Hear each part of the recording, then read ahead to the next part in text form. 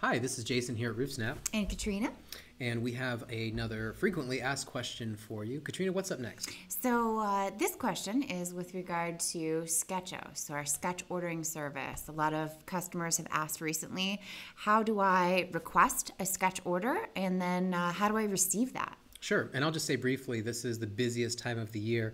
A lot of our trial subscribers and customers are, working 16-hour days, and they're going from lead to lead, and it's very difficult to keep up with all of the roof measurements.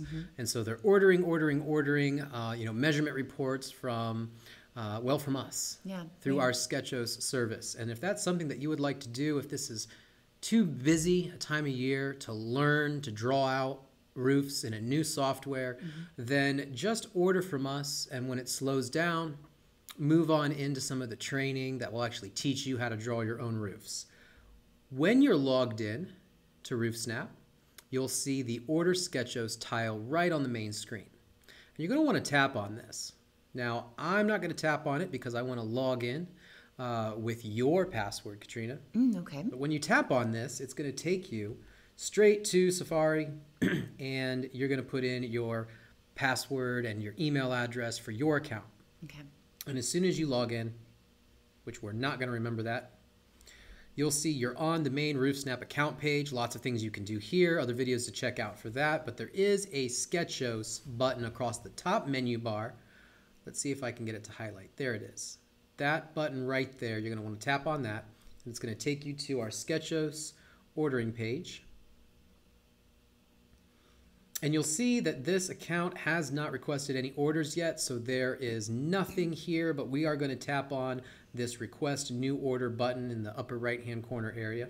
Perfect. And here it's going to remind us of the pricing. So there is per address or per project pricing here for SketchOS. Breakdown between $9 and $35 at different square sizes, and if it's commercial or over 80 square, please give us a call. We will give you a quick price over the phone. Go ahead and give the project a name. This could be the homeowner's last name. This could be your opportunity number. This could be whatever you want it to be. And then go ahead and enter in a location. So we are going to put in just some random numbers here, and you'll see that it begins to suggest different addresses based on what we're typing. We do have to tap on a suggested address. That is Google's way of verifying that it is a real address. And then you can press on or tap on or click on the plus button here. So the address that we have got has put us alongside a large commercial building, which should be fine. But what I want to show you is I can actually grab that pin and move that pin and place it on the structure. We recommend that you move the pin and place the pin on the structure that you would like to have us draw. Then scroll down and verify the address. Make sure that the address is correct. These fields cannot be changed. If you need to change the address itself, you're going to come back up to the map, put your cursor there in the enter location, and type in a different location. Gotcha. Then you're going to select which user within your organization should receive the project. So you'll have a drop down. There are 2 users in this organization, so we'll select smarton@gmail.com and the snap type. Of course, the half snap is just for squares, and the full snap are all the lines and all the pitch values and all the labels. And the pricing can be referenced again at the top. Half snaps are $9, any size. Full snaps for all the lines and all the labels, again per square pricing. Please then go ahead and add some notes. Detached garage. Please, draw any other information about the house that may be relevant that you know ahead of time. Feel free to include it there to aid our sketch techs in drawing a more accurate project. Perfect. Then tap on the order button. Then you'll see it show up here in your dashboard of orders, and the status currently pending will change as that order is processed, and completed. So what I'm going to do now is jump back into the app, because you will ultimately get an email notifying you when the project is complete. That email will have some instructions. It will also have some notes. and it's going to instruct you to go and click on this little sync button here, or pull down on this screen. So I'll go ahead and instead of tapping on the circular arrow, I'm just going to pull down on this entire screen here, and that is called a quick sync. And this is going to pull in the new project. So notice my new leads are at 421, and as soon as this new project is finished uploading, it's going to increase to 422. Perfect. There it goes. Great timing.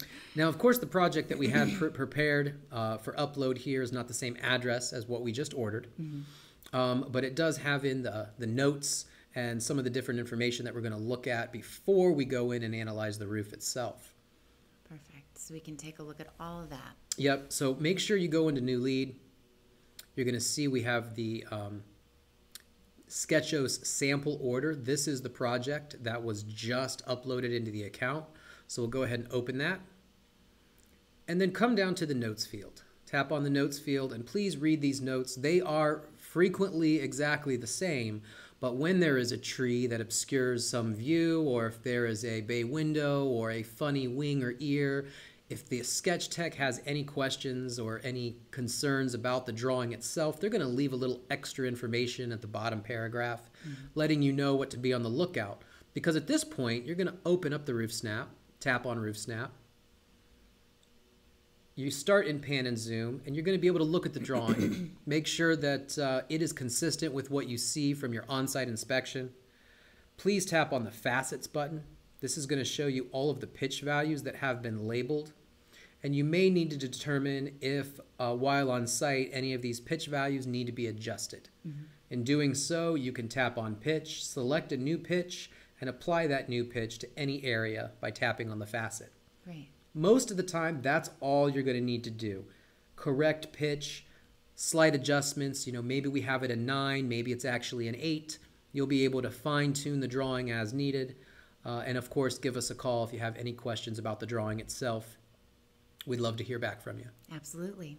That's pretty much it. There are other videos on like creating the document, the sketch report document as a PDF, so please check out some of those.